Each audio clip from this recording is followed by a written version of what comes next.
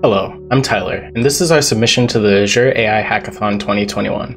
Our project is called BirdBot, and BirdBot is a wildlife application that uses AI to teach people about birds. The project is currently split into two parts, the chatbot portion and the IoT portion, both of which use custom vision and machine learning. The goal of BirdBot is to create an IoT device for consumers that are interested in citizen science. We hope that this technology can be a catalyst for people to get excited about learning, conserving, and aggregating data about wildlife in their local areas. Now that the intro is done, let's jump into the chatbot portion of BirdBot. Alright, there are three main features to the chatbot portion of BirdBot. Learn about a random bird, which uses adaptive expression. Ask a BirdBot about a bird, which uses Microsoft Lewis. And then you can send BirdBot a bird photo, which will use Microsoft Custom Vision. So let's just learn about a random bird. So what this is going to do, it's going to generate a random number using adaptive expression, and then it is going to aggregate data from Wikipedia. And that Wikipedia data can be seen right here. It's going to give you the type, the family, when it was named by, at what time it was named, so 1788. Its current conservation status, which is given to us by the, I think it's International Union of Conservation. And then if you want to click learn more, it'll take you to the Wikipedia page on that random bird, and you can see the range and all sorts of other stuff on the bird. This application was designed so we could learn about a random bird every single day and encourage other people to do the same. So I'm just going to click this button a couple more times. This is a tuft puffin, and then a ruddy turnstone. Cool. Never seen that one before, actually. That one looks pretty cool. And now we're going to look up via common name. So you can utilize some of the common names that are down below. Let's just look up an American crow real quick. So let's do that. Can you tell me about the boom? Sure, I'll get you information on the American crow, which is great. So let's just do that one more time. Let's get a American robin.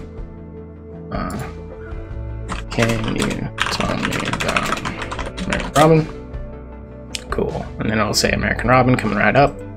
It looks like American robin is one of the most abundant birds in North America, so you've probably seen them before, so that's what they look like. And then the last feature of BirdBot will be looking up birds via custom vision AI. So let's just do that real quick.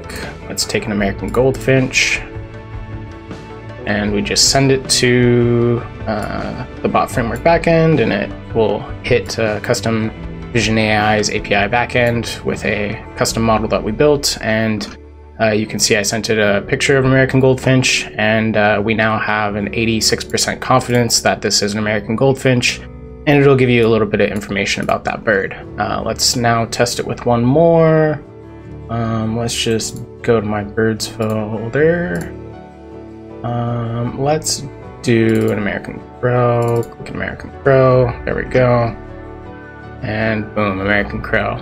So those are the three main features of the BirdBot chatbot application at the moment. We're expanding them more as they go on, but that's all we got for the hackathon at the moment. And now we will jump into the TensorFlow object detection portion of the bot. Alright, and this is the last portion of BirdBot, which will be the IoT and TensorFlow Lite portion of the bot. We plan to upload custom vision object detection into an IoT device for citizen scientists, and this is a quick demo of TensorFlow Lite running over a couple videos. It's not a very long demo, and there's a couple of issues that we're trying to solve, such as like very fast bird movement. But it's a great demo to show that object detection running on bird videos. So you can see that this one is having, it's jumping around between confidence intervals, and this is a black-capped chickadee. And I think we'll have one more black-capped chickadee coming up. And yeah, those are our quick little videos of TensorFlow Lite running for bird species detection. But yeah, thank you, and hope you like our project. Bye.